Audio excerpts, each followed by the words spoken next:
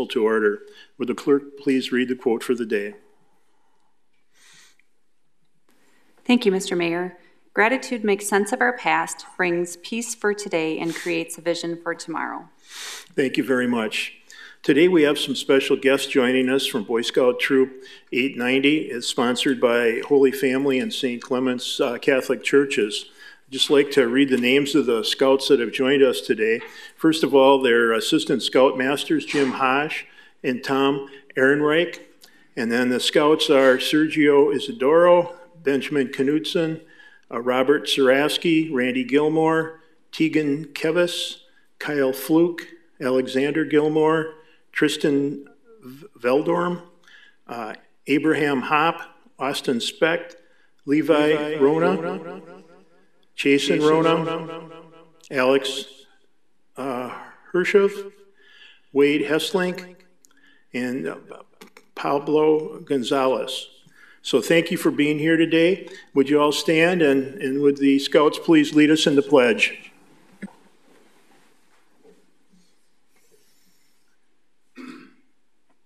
Allegiance to the flag of the United States of America and to the republic for which it stands, one nation, under God, indivisible, with liberty and justice for all.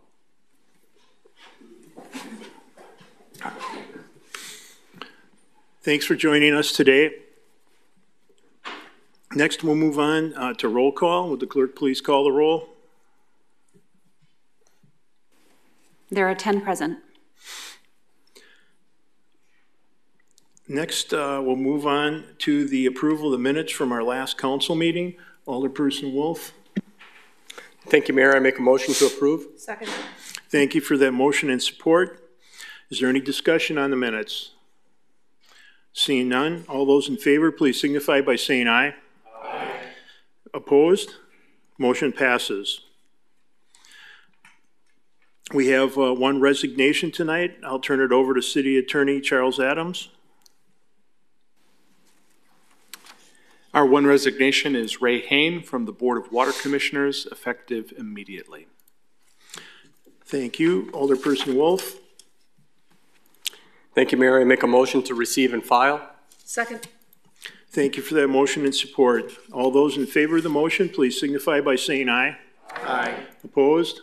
Motion passes. Next, item 1.5 is mayor's appointments. City Attorney.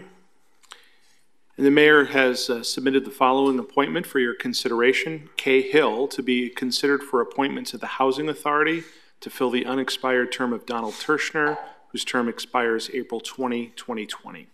Thank you. And that appointment will lay over till our next meeting. Next, we have a presentation on the downtown grocery market study findings. Chad Pelichek, the Director of Planning, will give that presentation.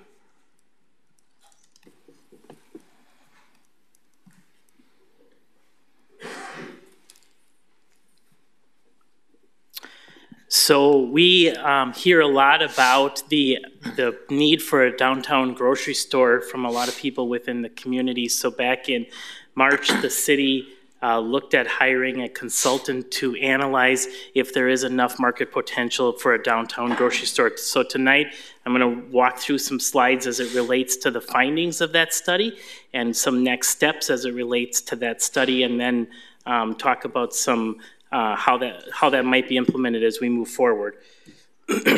So in 2019, the city hired Keith Wick and Associates, which is a contractor out of Minneapolis that is a grocery store consultant that has over 40 years of experience in supermarket research. Keith Wicks, we had first obtained him back in 2009 to look at the same market, the downtown, to see if there was enough market demand to support a full-service downtown grocery store. At that time in 2009, downtown Sheboygan did not have the supply and demand necessary in order to support a store. So in this study in January of 2019, we looked at 3 potential locations for that store. One is a city-owned parking lot on Pennsylvania Avenue east of the Penn Avenue Bridge, Penn Avenue Pub. So between the Penn Avenue Pub and the Jimmy John's strip building on the corner of 8th and Pennsylvania, the former Social Security building, which the city owns, and a building on the corner of the intersection of North 8th Street and Michigan Avenue. So I understand it's hard to read this map, but what you can see from this map is the trade area for a typical grocery store is within a mile. So whatever you have from grocery services within a mile of the location, this shows the outer ring is, I think, the actual 2 miles, and the inner ring is the 1 mile radius. In that trade area for the downtown there, the downtown is really serviced by 8 different store brands within that mile. So that typically is the distance that a person can travel, the longest this person can travel to get groceries. This type of store could fit in this area. They're in the market demand within that sector, that there's still some cushion, even though there's 8 competitors within this 1.5 mile radius. So I just want to address this as well. So we hear a lot about the food deserts, and with the closing of Save-A-Lot on the North 8th Street, has that created a food desert for Northeast Sheboygan? And by definition, the American Nutrition Association says that a food desert is an urban area in which it is difficult to buy affordable or good quality fresh food within a mile. And the U.S. Department of Agriculture has a map that you can pull up, and you can type in your zip codes, and it'll map out whether you have food deserts or not. So this is the map for Sheboygan County. There's a for the whole kind of central Wisconsin. And what you can see from this is there's a little food desert in that little red box, which is part of the new business park. So in that area, should that ever be residential, which it won't be, but in that area, that is the only area within the county and really within the region that has the designated food desert. Places like Fond du Lac, Oshkosh has 2 food deserts. Fond du Lac has 1. I think that's Waupun has 1. So you can look at the whole state, and you can determine from this if there's any food deserts by definitions in that you can't provide quality food. And fortunately, Sheboygan does not meet those requirements. So back to the downtown. So the downtown demographics that were looked at in this study projected a 0.79% annual increase, or 229 new residents, contributing to roughly $10,000 to $20,000 in grocery needs weekly. And that's determined as the market potential in the spending income that's available. So this is kind of all played into how they make a determination that if there's enough market demand to justify a store. The new store could capture upwards of 20% of the new potential, or $2,000 plus from population growth. So basically they're projecting that there's an increase in residents in the downtown, which we all know with the apartment development, and what that income is related to the people living downtown. So this is very difficult to read. I'm not going to read it to you. If anybody's interested in knowing more about the demographic of each of the sites that were analyzed in the trade area, but I will say that the downtown trade area, which is primarily an area from Pennsylvania Avenue to Michigan Avenue, and then kind of that mile out from there, there's 19,761 daytime workers and roughly 1,600 businesses in that area. So in the downtown, there is a good amount of people that are both living downtown and people that are driving in to work downtown that would add potential market for a prospective person. So the 3 sites that were looked at is, this is the Penn Avenue site. It's in the study, it's referenced as Site 100. This is a 12,000 square foot footprint around the blue box that sits between the Penn Avenue pub and the Jimmy John's local press building. So this is the reason this site was chosen is, number 1, it's city owned, and number 2, it's vacant, and it could host a new building in that area, and number 3, there's parking potential to the south side of it that is also city owned and operated. In that location, it could support up to a 12,000 square foot store. It has a comfortable parking ratio with city-owned parking lot, and it could house a full-service store of 12,000 or an expansion of a food co-op at 10,000 square feet. Site 200 is the 9th Street location. This is the former Social Security building directly to the west of City Hall. The existing building square foot is 5,000 square feet. For a conversion, it could be expanded to a 6,000 square feet if the zoning was changed and allowed it to be built closer to the sidewalk. So basically building around the south and east sides of it. And it could house up to 5,000 to 6,000 square feet expansion of a food co-op. Site 300 is an existing building basically directly west of Urbane on the corner of North 8th Street in Michigan. If that was to be redeveloped, that site could house up to a 10,000 square foot store. So what were the findings of the study? The findings of the study support a downtown full-service market and cafe type store. So what they're saying is that a full-service store would be a store that would offer basically the full gamut of groceries as well as a cafe deli type format. So a lot of the market has shown that there's a need for deli type grab and go type of food where you could go in there and there would be half completed, take home and warm up meals. You could buy 2 chicken breasts per se versus a whole bag of chicken breasts. So it's really geared towards the market of the people that are living downtown. Site 100 on Pennsylvania Avenue could support that 12,000 square foot conventional grocery. A conventional grocer would be somebody like Piggly Wiggly or Pick and Save or a Metro Market. It could also serve a 10,000 square foot food co-op store. Site 200, the former Social Security building, could support the 5,000 square foot food co-op store, and Site 3 could support the 10,000 square foot food co-op. So the other thing that came out of this is, yes, there's a market for this type of use, but there's also, it's going to take some substantial city assistance in order to make their first few years of their performa work. So whatever comes out of these options going forward, in order to be profitable, there's going to have to be some type of city incentives to do so. So the next step, so the city and the consultant, we met with 3 potential leads. Stefano's expansion of his deli and store. So Stefano has recently received Planning Commission approval and Architecture Review Board approval to expand out onto Pennsylvania Avenue, basically east of the Legend Larry's, with a deli type store with some natural and organic products and grab and go type deli. So that's one option. A second option is working with Tietz's Piggly Wiggly and the corporate Piggly Wiggly staff and working through a condensed version of a larger scale 80,000 square foot Piggly Wiggly, kind of shrunk down to a 12,000 square foot to be more of a metro store.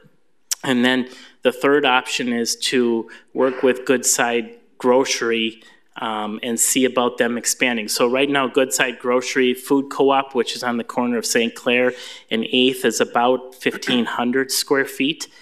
This would be a substantial expansion for them to expand into 5,000 or 6,000 square feet and bring more services and products. So we've met with each one of these groups and presented the findings of the study.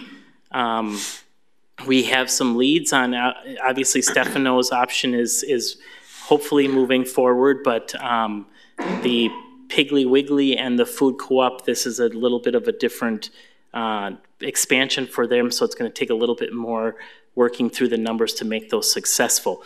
At this stage, I can't sit here and say that there's a downtown grocery store coming next week. This is a challenge that not only Sheboygan has, but Green Bay and a lot of other urban areas have had struggles with downtown grocery stores. At least our numbers are good that they show that there's the potential for a downtown grocery store to be successful, but it's really about trying to recruit somebody and being able to find a location that will serve their needs with parking and the size of the building that they need. So that's what I have on the downtown grocery store. If there's any questions of the Common Council, I'd be happy to address them. Seeing no questions, Chad, thank you very much for this information this evening.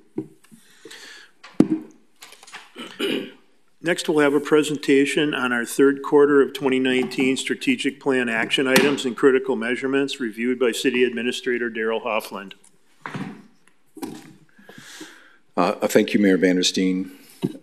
This evening, I will present an update to the city's action items and related benchmarks.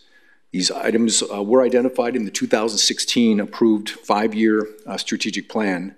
This is the document. It's located on the city's website. In fact, there is a button on the bottom left corner of the city's homepage.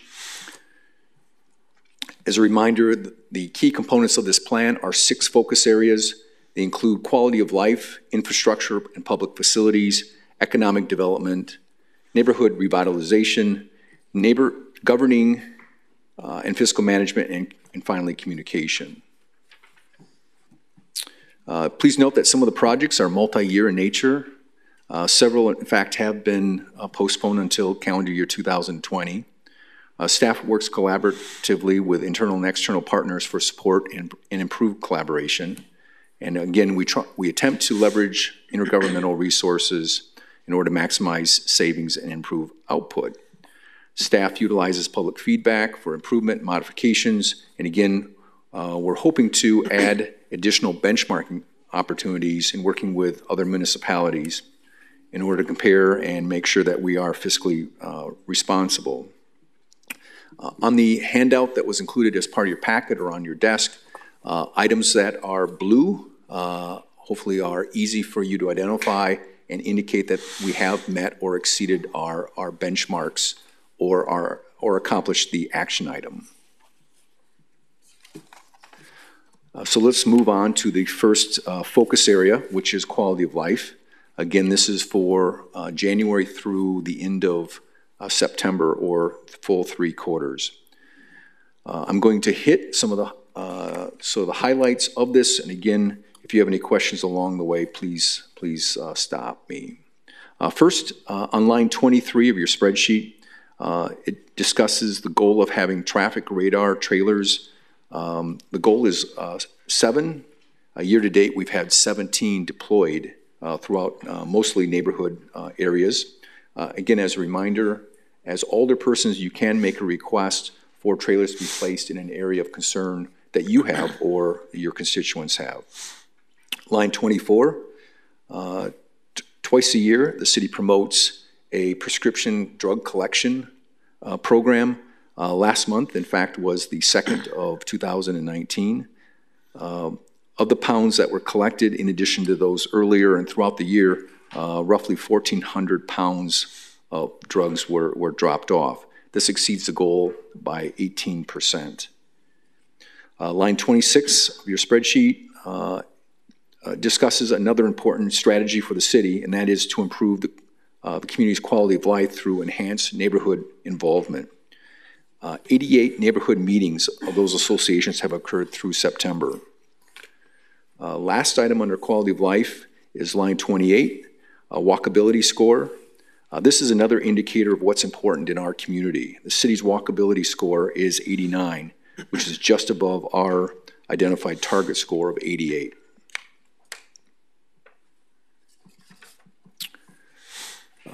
Another quality of life is the addition of a little over half a mile of additional trails along the ATC corridor.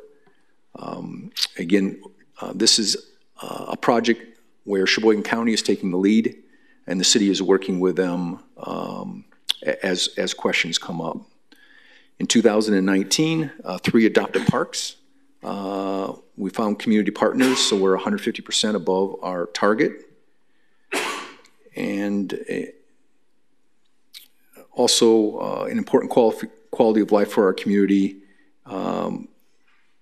is a service that is offered through Shoreline Metro. Shoreline Metro itself, we're at 83% of our target through September. So clearly we're exceeding our normal goal. And our metro buses were at 73%. That is located on line 40. For infrastructure and public facilities, in 2019, for the first time in 9 years, the city has received new buses. In fact, 5 have been received year to date. We're fortunate that 80% of the cost of these buses are funded by the federal government. Local share of the cost remains at 20%. On line 59, identifies the City Hall renovation project. We are at 99% complete. Public Works staff continues to work on punch list items or, in essence, outstanding matters. Line 62, as part of the 2016 City's Transportation Infrastructure Management Plan, the goal is to have a pavement rating of 6.25. The 2019 rating is 6.01, so we're roughly 96% of our goal. This rating occurs every 2 years, so we continue to make advances. Line 63, in 2019, 528 trees were planted. This is the highest compared to the past 3 years. Again, this is really critical for our community as we focus on tree replanting in light of the emerald ash borer disease. Next is economic development. Year to date, the city's received $676,000 in room tax. This represents 46% of the city's annual target of $1.4 million. Please note that this includes just the first and second quarter. Room tax revenue is delayed in light of the reporting requirements of the different hotels in our community. Quarter number 3 is actually the largest quarter for our community as far as room tax. As you can imagine, this represents late summer, early fall. It's expected that the annual amount of room tax will exceed our annual goals. The city by state law is eligible to keep 30% of the room tax, with 70% going to Visit Sheboygan. On line 77, the spreadsheet identifies the 2019 value of our tax incremental district increment. It is at $195 million, or 23% increase over the 2018 valuation. In 2018, the value was only $159 million. On line 79, the 2019 value of industrial property throughout the city of Sheboygan did not materially change from the 2018 value, which was $189 million. Last, on line 80, in 2019, the city saw 2 new hotel developers taking out building permits, Fairfield Inn and Suites and Hampton Inn, for a total of, is it 120 rooms? 200 rooms. In addition to adding additional property tax base, the city will see a significant increase in room tax revenue in 2020, especially as the city experiences the Ryder Cup tournament and the DNC convention. Neighborhood revitalization is another one of our focus areas. On line 95, this identifies an important part of the city strategy to revitalizing our older neighborhoods, which is to improve safety and increase residents' perception of safety. This is accomplished by many different strategies across all city departments, including the police department. The city has been successful in obtaining another 3-year renewal commitment by the state for 2019 and 2021 for, again, a beat officer program to fund 2 police officers. Line 96, 100% of the 9 eligible neighborhood associations participated in the spring cleanup event, our inaugural event, with 23 tons of waste collected in dumpsters. Line 107, year to date, 122 abandoned vehicles have been towed. This is 142% of our annual goals. 2019 is expected to exceed the number of vehicles towed as compared to the last 2 years. The 5th focus area is governing and fiscal management.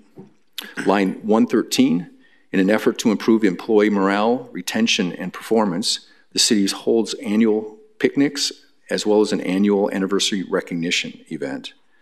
Line 116, the city received recognition by the Government Finance Officers Association for its 2019 budget document. In 2019, only 22 Wisconsin communities have been recognized. This is Sheboygan's third consecutive award. Line 118, the city has the challenge of operating many legacy software applications, which is duplication of the operations and maintenance of an updated or replacement software, often a module in our Munis system. Year to date, the city has retired 3 legacy applications. Line 120, our new Munis module that was implemented, which played a critical role in our 2019 budget, was a budget module. The total number of modules currently in operation are 26. The last focus area is communication. Line 125, the city recently received an award by ARP for its Livability Sheboygan Community Plan. Goals of the plan incorporate several community strategies. Line 130, the city has initiated a relationship in 2018 with ClearGov to share this with Sheboygan residents its financial information in a transparent manner. In addition to making financial information available, it also provides viewers with how Sheboygan compares with other Wisconsin communities of a similar population. Social media on lines 133, 134, 135, 139, and 140, the city has fully embraced social media and reaching out to its residents, especially as traditional media sources, daily newspaper, has waned. Year to date, the city has exceeded its goal in all forms of social media. Lastly, line 143, one of the fire department's critical goals is public education. This is accomplished in part by holding or participating in events such as elementary school events, Special Olympics, station tours, and Boy Scout events.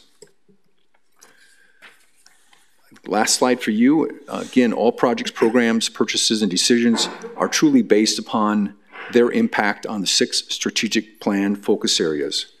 For more information about the strategic plan, again, it's located on our website, which is sheboyganwi.gov. I'll entertain any questions or comments that you may have.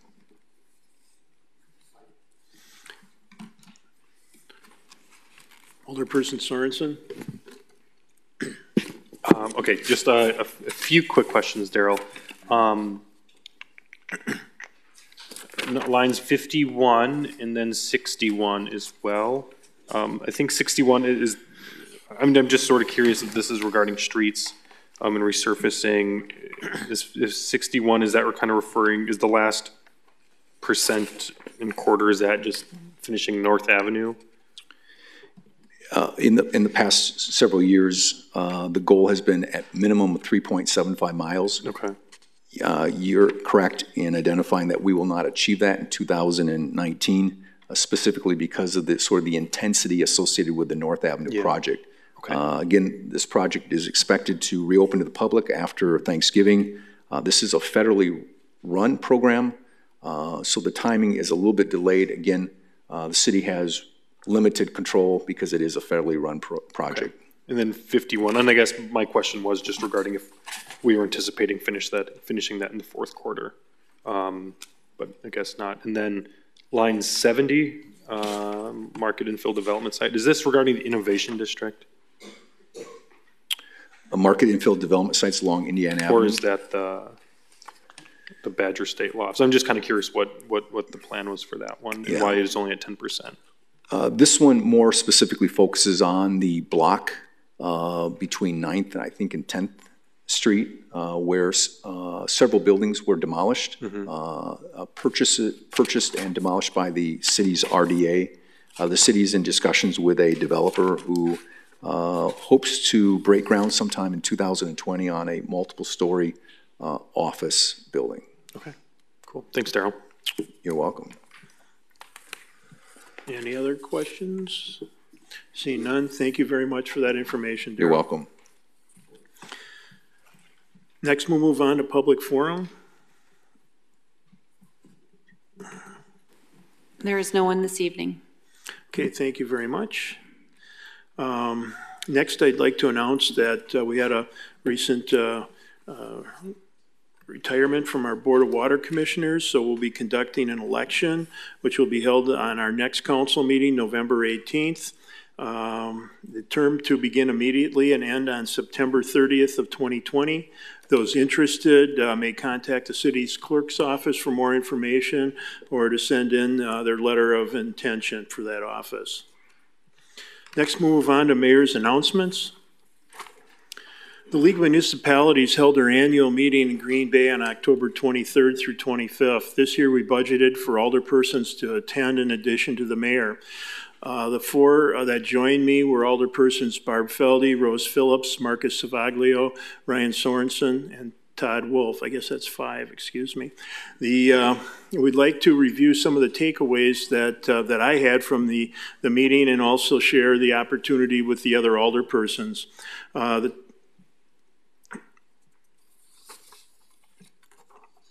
While we were up in Green Bay, they offered a tour of neighborhood development projects. They've assembled many larger sites and been successful in finding developers to develop townhouses rather than smaller homes. Many times it's difficult for a single family home to be built and have it be able to be sold reasonably, and this allows them to increase the density in those areas and then make those developers successful. They also use their RDA to augment this multi-home development. They've closed out several TIF districts, as we have done with one this year, and are keeping them open for one additional year, which is allowed by the state. And they'll generate $3.6 million for their housing program, and this is also managed by the Redevelopment Authority of Green Bay. We had a session on flooding, and they showed graphically that we had 15 more rain events since 1950 than in the past. And the reoccurrence of many 3+ inch rain events has kind of changed the 100-year flood levels, and those haven't really been adjusted, and this was suggesting that they need to do that in the future because these extra rain events have changed that landscape. We discussed conditional use permit changes, and they noted that Kenosha has kind of led the way in rewriting their conditional use permit zoning ordinance to adhere to the new legislation that was passed last year. So we're going to take a look at that and see if we need to make some changes in ours. In 2017, Act 243 requires cities to file some new reports. They have to file a new housing fee report and list all the fees that are charged for building permits, impact fees, park fees, land dedication, fee in lieu of land, plat approval, stormwater fee, water or storm hookup fees. And we learned that this is a one-time mandatory report, but if it is not finished by the end of the year, it prevents us from charging those fees in the future. We met with representatives of the Department of Revenue at the meeting, and they're working on legislation that could restore part of our utility aid payments that were lost to Sheboygan when Alliant Energy closed down Unit 3 and 4, and we lost that utility aid payment. So we're working with them. There still would have to be legislation passed by the legislature to restore some of those funds to us. And now I'd like to ask Alderperson Feldy if she'd like to make a few comments.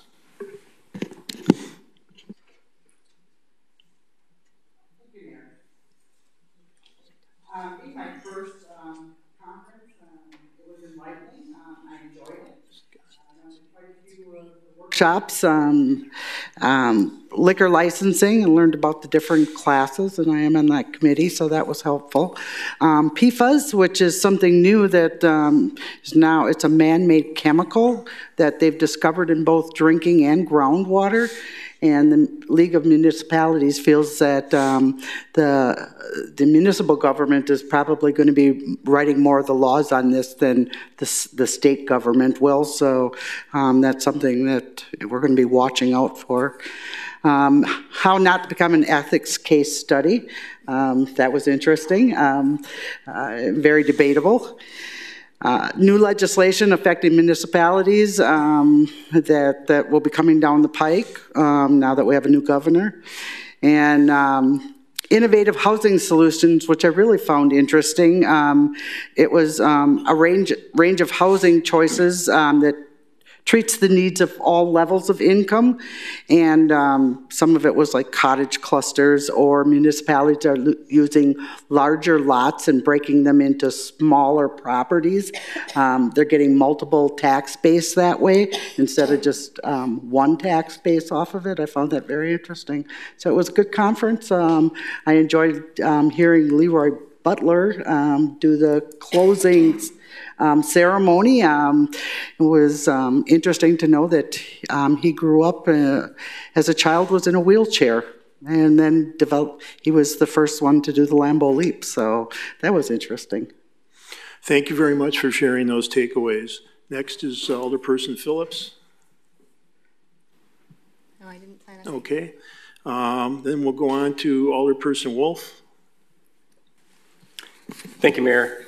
I put mine together, my notes a little bit different, just to kind of help everybody understand. For me, it was the 121st League of Annual Conference of Municipalities. I was just amazed that it's the 121st. So there were many different subjects for the alders that attended could choose from. Although the decisions on which to participate were difficult, having several alders attending allowed for us to kind of pair up and learn together. So I found it very positive that we could go into a session together and we could bounce ideas off each other and ask questions accordingly. So one of them that I attended was a deep dive on HR Resources 101. And being that I'm from the private sector of business, I wanted to see what the differences were from a municipality compared to business. So I thought that was quite interesting. It was also interesting that the League annual business meeting was the mayor of Gary, Indiana, and she talked about the benefits that they've done there with housing and different things. So she was a really great speaker for us to kind of expand on. We also had a little bit of a mock and effective meeting for council, and it was kind of on a humorous side. There were certain people that were kind of positive and some people were negative. So you got to see how some characters in other municipalities work together and how team building is very important and good communication and understanding what each person is, whether it's the city clerk's position or the city attorney's position or the mayor's position, understanding how each of those all work together in running a smooth meeting. So it was a fun example with a lot of issues that, in regards to respect and challenges. I also participated in the Engineering and Public Works Roundtable. I thought that was very effective, especially because it allowed a lot of municipalities to ask questions, large cities, small villages, all the different gamut, and we could bounce ideas and questions off each other. There was an exhibit of 104 different vendors, so obviously anybody's sharing their wares that participated. I also went to levy limit strategies, and as you guys have heard, possibly, the city of Sheboygan's gone through stuff like, levy limits and how it pertains to taxes. So it was interesting to see how other communities deal with that. I also went to storm waters and mitigation utilizing suspended pavement. You guys would really enjoy that. I'm just saying, it's really uplifting. Bring the video. I'm waiting for the movie. So great options for cities that have tight constraints, kind of like the downtown where you don't have a lot of grassy areas. And then what do you do with a lot of flooding? And in communities that want to have trees to make it more inviting, the problem with trees is you have to have, again, space to grow things. So there's actual ways around that. Rethinking the GIS, informed planning, deeper insights. I did this because I'm the chair of Public Works and I wanted to see how other communities are using the same GIS system that we have. And it's really exciting when you sit in a room with other municipalities and you find out that we're actually one of the leaders when it comes to technology, at least in the Public Works area. So it was really, kudos to our team. in using that type of technology. So for me, it was another great discussion, and it was easy for us to kind of go there and learn and bounce things off each other. So thank you. Thank you for sharing those, Alderperson. Next, Alderperson Savaglio. Thank you, Mr. Mayor. When I go to a conference, I only look for one or two nuggets to take away and focus on actionable items. I spent a lot of time with Renew Wisconsin, and I learned that in 2016, the federal government approved a settlement with Volkswagen for $15 billion. Of that, 67 million ended up coming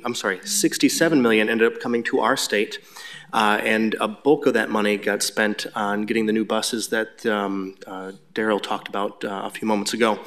But we have the opportunity to use the bid and our local government to put in charging stations for electric vehicles. And I've already spoken with Chad about that to try and see what we can do to get that into our community using these VW funds. Thank you very much. And last wrapping up is Alderperson Sorensen. All right, thank you, Mr. Mayor. I too attended some similar sessions that previous alders attended as well too. I attended the Innovative Housing Solution Deep Dive, so that was a lengthy 2-hour discussion and conversation about what other alders and communities are doing across our states to address the low housing supply that is impacting all our communities across the state. So it was very interesting to hear what some cities are doing regarding updating old land use regulations, getting creative with small lot usage, and just what they do with zoning to get creative as well too. I attended the liquor licensing deep dive, so we're not the only city that is hitting our limit constantly. So many other cities are struggling as well when it comes to that, except Milwaukee. They have a bunch more left. So we talked about what solutions would be needed for local communities to overcome some of their barriers and challenges when it comes to handling licensing. I attended a breakout session learning about the Dignity and Respect campaign that is going on in the city of Appleton. I think that was very refreshing to hear what Appleton is doing when it comes to diversity and including different communities and different backgrounds, making sure that everyone feels welcome in their hometown. I had the fun experience of helping out the league with their public communications and just media throughout the conference. So if you check out their Facebook page, my face might pop up a little bit, and some videos and stuff too. And if you check out their league wrap-up video, you might recognize my voice. I got to do the voiceover for the video as well too. So that was fun. And then the mayor and I and Marcus also attended the large community roundtable discussion. So this was a great opportunity to chat about different issues that were impacting our state and kind of bounce ideas off of each other. Just hearing that, different solutions that communities are struggling with when it comes to addressing the opioid crisis, whether it comes regarding innovative solutions to fixing infrastructure and roads, and then just different internal issues that were being addressed as well too. So I think it was very informative. I encourage alders that are new, that are older, to attend the conference. For me, this was my third conference. It was the first conference I was not the youngest alder person at anymore. Some of you met my friend Trevor Young, who's on the Racine City Council. He was the youngest now, so I had a wonderful time. I wrote down a lot of notes, so I encourage everyone to attend in the future. Thank you. Thank you very much for sharing those takeaways, and I want to commend these alderpersons for taking some time over these 3 days to attend these meetings and learn a little bit more about things that we can improve on in the city. Thank you. Sheboygan's forming a complete count committee for the 2020 census. We scheduled a training session tomorrow on Tuesday here in the council chambers, as this program will be the program for the Mayor's Neighborhood Leadership Cabinet, who will also be here. And we'll be having Tasha Jenkins, who's the partnership specialist with the Chicago Regional Census Center, to conduct the meeting. And the meeting's open to the public, and anybody who'd like to learn more about the census or getting involved in the Complete Count Committee, please stop in. Later this week on Thursday the 7th, we have our landlord training program taking place. That'll be from 5:30 to 9:30 at City Hall in the room just to the west of this room. Interested landlords can still get in. There's a $10 fee, and they just need to call the city planning department to make a reservation. And on your desk today is, with your budget materials, you'll find my 2020 budget memo supporting the budget that has been presented by Administrator Huffland.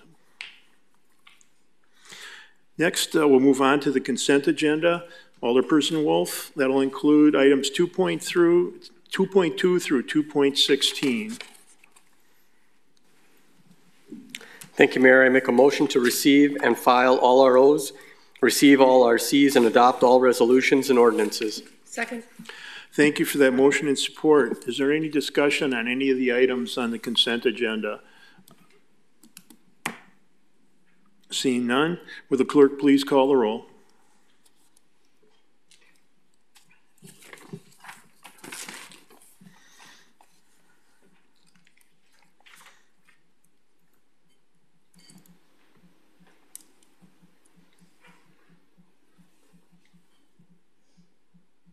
Ten ayes.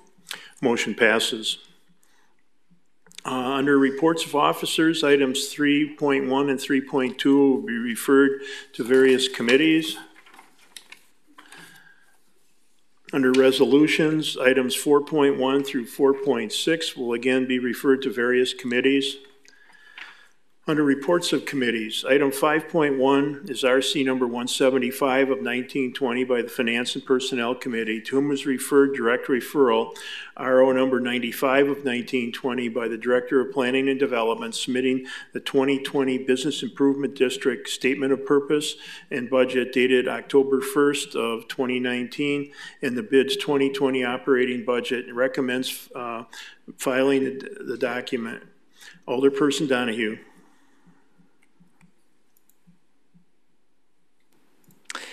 Thank you, Mayor. I move to receive the report of the committee and file the document.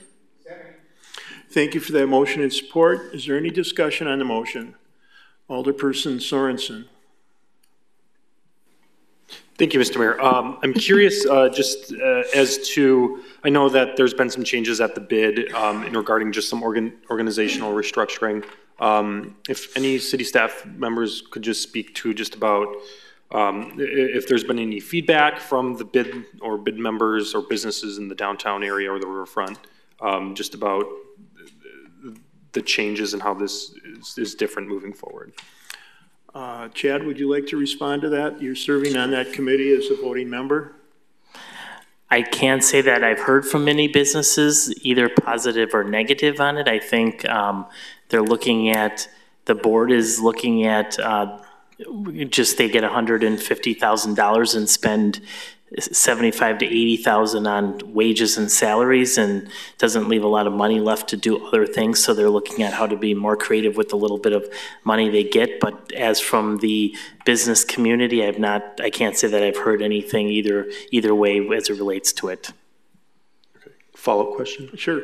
I'm curious too if there's a lot of expenses in here regarding operations, website maintenance, accounting, insurance, event coordinating, marketing, business promotion. Who's going to be the point person moving forward for that? Who's going to be executing? Chad? Well, at this stage, the board is going to be in the executive committee of the bid is going to be responsible for executing those. Now, whether they come to the city to get some service agreements or they go to visit Sheboygan to get service agreements and work with outside vendors to fulfill the requirements of what they would have had with paid staff, that's going to be their decision as to what they decide to proceed with. Okay, is there any other discussion? Alderperson Donahue? Thank you. I intend to vote for this resolution. It's my understanding that it is timely in order for the bid assessment to be made and collected by the city. I do continue to have some significant concerns regarding the transition from a staff person, executive director for the bid, which has been in place for a number of years, to the plan that is before us, including a budget that is lacking in detail, I think would be a charitable way to describe it. I understand that the bid board of directors is in a transition period and that hopefully we will get more information. I'm voting for this, but I continue to have concerns. Page 5 of the proposed agreement indicates the board of directors is going to look to contract with the city for coordination of existing events in the bid. Maybe they won't, but at least they're looking at it, including Riverfest, Night Market, Restaurant Week, and pop-up shops.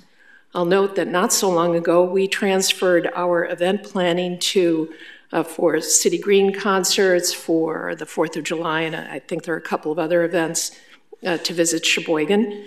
I don't believe that event planning is anything that the city, number one, is particularly qualified to do, and number two, I'm not sure that we should be spending our limited resources, even if we get money to do that from the bid. I continue to have concerns. So it is my hope that we will continue to get reports that as matters settle down and the bid board of directors engages in some real planning about this really 180-degree change in how they're doing business, that they stay in touch with us. I just want, I just keep having this vision of, you know, the social director on a cruise ship. And I don't think that the city needs to be the social director on a cruise ship. So enough said, but I'll be paying attention, I guess would be a fair way to put it. Thank you. Alderperson Bourne. Thank you, Mayor. This was quite a lively discussion at Finance and Personnel, particularly between Alderperson Donahue and Attorney Gass, who represented the bid. I have some of the same concerns that Alderperson Donahue has. My particular concern is who's going to be the staff person from the city that's going to be working with the bid. What is the time commitment going to be for that staff person from the city? Is that staff person going to have enough time to do what they're asked to do for the bid? So I'm also going to support this tonight, but I hope it comes back to Finance and Personnel in the near future for an update. Thank you. Thank you. Seeing no other discussion, will the clerk please call the roll?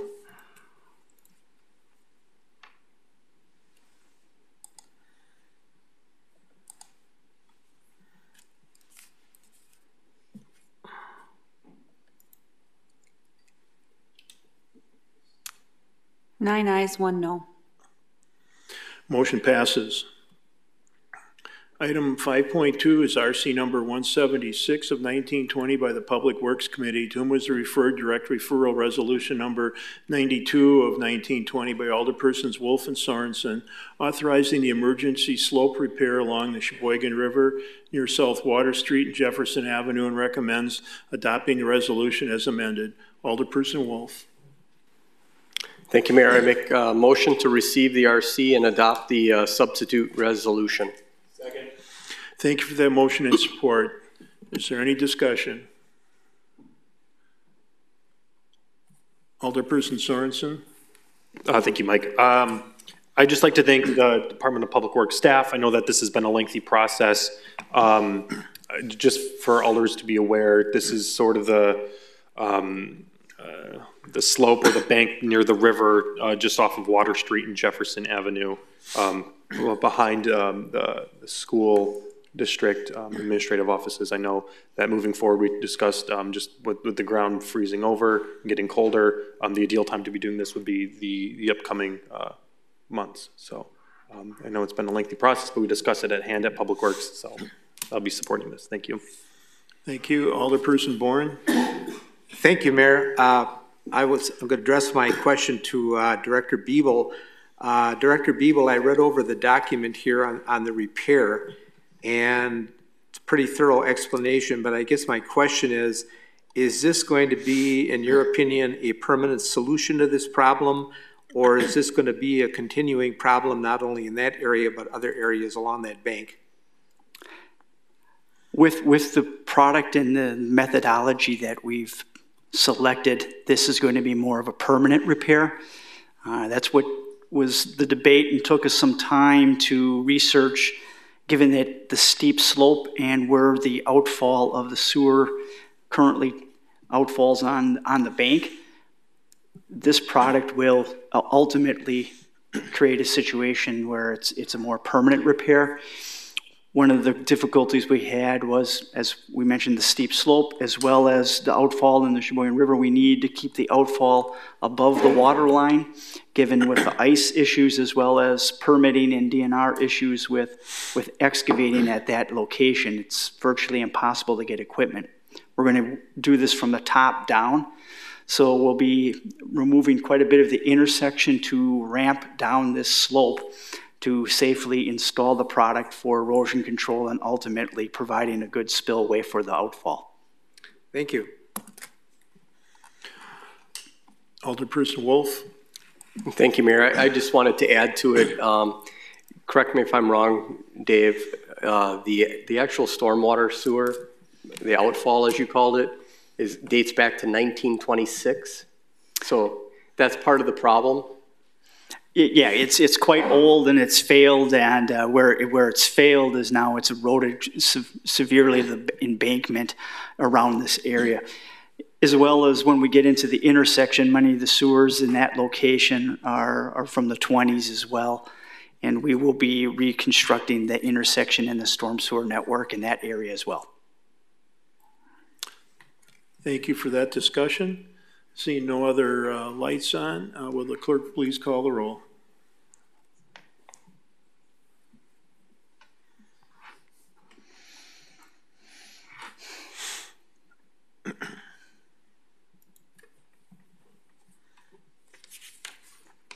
All ayes. Motion passes.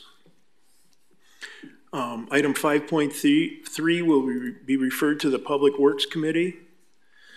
Under General Ordinances, items 6.1 through 6.3 will be referred to various committees.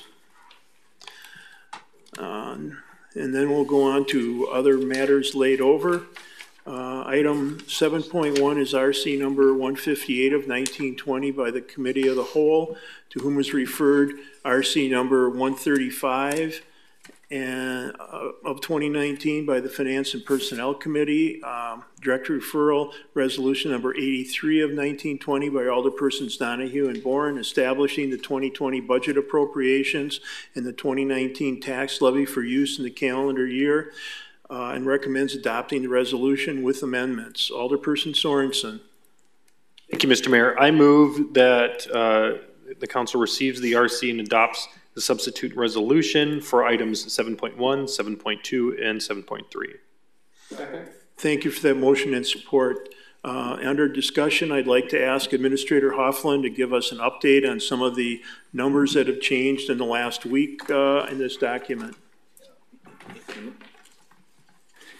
In light of the audience members tonight, I guess I'm going to go through the updated numbers as well as a little bit of background.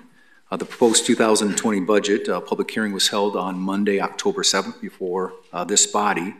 The document that has been presented to you the first Monday in September has really four basic purposes. One is it's a policy document that is defined by the Common Council as a direction toward which the city is moving. It's also a financial plan, which defines various sources of funds to be collected, as well as services, programs, activity that citizens can expect to be provided. The third basic purpose is it's an operational guide for department directors on how programs and activities are structured. And finally, it's a communication device, providing the public and other entities with a document defining in layperson's language as opposed to past budget documents, which were exclusively numerical in nature. As mentioned earlier, this budget helps implement the city's strategic plan, which is covering the areas 2017 to 2021, and implements the city's 5-year capital improvement program. The total financial plan identifies a decrease of $25 million. Last year's or 2019's budget is $135 million in total. The proposed 2020 budget is $110 million in total. It's a 19% reduction overall. For personnel changes, the city currently has 451 employees. 2 additional positions are recommended to be created. One is a grant coordinator which is funded totally by block grant or tax incremental district funds. Also, the water utility is requesting an additional distribution technician. Positions that will decrease or be eliminated is a network administrator position, as well as 2.5 maintenance workers in our Public Works Department. Key major public works projects are reconstruction of Superior Avenue between North 29th Street and North Taylor. This is 0.3 of a mile. The cost of this project is $2 million. $3.5 million of other street improvements will occur surrounding the former tannery or the Copley Storage Building. Also, $2 million of both sanitary and water main replacement or repair will occur. In order to accomplish the goals of the 2020 budget, $3.6 million of general obligation bonds will need to be issued, plus an additional $2.9 million of tax incremental district related projects for a total of $6.5 million. Overall, property tax levy is recommended to increase by $322,387. This is a 1.36% increase. The exact amounts are $23,770,487. That's our current levy. Proposed increase is $24,092,874. The Associated Cities tax rate will increase by 13 cents per 1,000 assessed value. So for each 100,000 valued property, the taxes will increase for municipal purposes $13. Thank you very much. Is there any other discussion on the motion? Seeing no call-ins, would the clerk please call the roll for passage?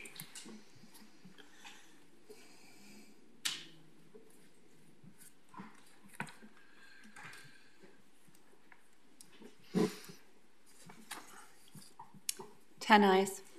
Motion passes.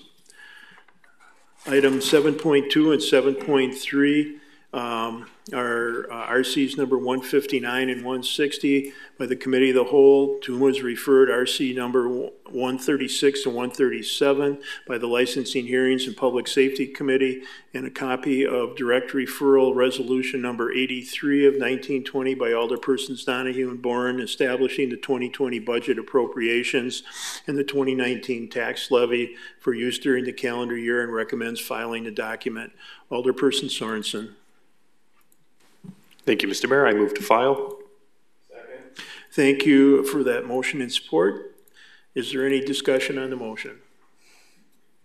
Seeing none, all those in favor, please signify by saying aye. Aye. Opposed? Motion passes. Then we'll go on to other matters authorized by law. I call on City Attorney Adams. 8.1 is an RO by the City Clerk submitting various license applications for the period ending December 31st, 2019, December 31st, 2020, June 30th, 2020, and June 30th, 2021. That'll be referred to the Licensing, Hearings, and Public Safety Committee. Next, we have a contemplated closed session. Alderperson Wolf. Thank you, Mayor. I make a motion to convene in closed session under the exemption provided in Section 19.85, Sub 1, Sub E, Wisconsin Stats, where competitive and bargaining reasons require a closed session related to the possible sale of the city-owned property in downtown Sheboygan along Pennsylvania Avenue at 229 South Pier Drive. Second. Thank you for the motion and support. Would the clerk please call the roll for closed session?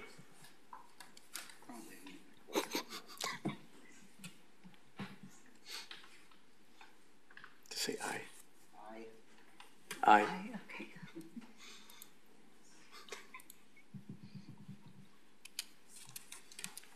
All ayes. Motion passes.